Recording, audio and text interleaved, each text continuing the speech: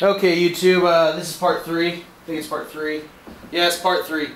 Okay, so what I'm going to do when I build this rack, unlike my other racks that I had complete like solid walls, these are going to have posts. I'm going to kind of set it up like a rat rack. So what I do is I set up 2 boards, 2 of the shelves, and then I put the post on. And that way they're where I want them and they'll hold. So when I'm actually like, I can kind of set them up, level them, make sure they're right. I could drill down, I'm going to do 2 holes, then I could screw down, and I can put 2 of those 1/2-inch screws on there. Now since my wife's not home or any of my friends to help me with this, which would make it easier, one thing I kind of figured out what to do is I have these quite large clamps. They have a really big rail on them.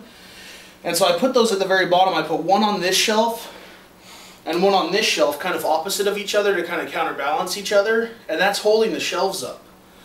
And so what I do is I space them out far enough to kind of support these without me having to like really support them at all.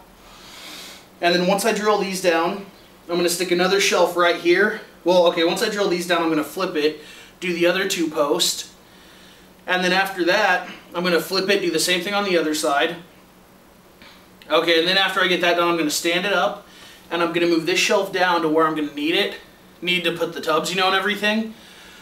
And I'll drill that onto the post. And once you get the 2 shelves in, everything is more supported. You're not going to have the wobbly effect or anything. Then I can really move on from there. Okay, so this is part 3, guys. After I'm done screwing in the post on this side, I'll probably do another update. Or I might just flip it, do the other 2 posts, and then I'll do an update. Okay, guys, stay tuned.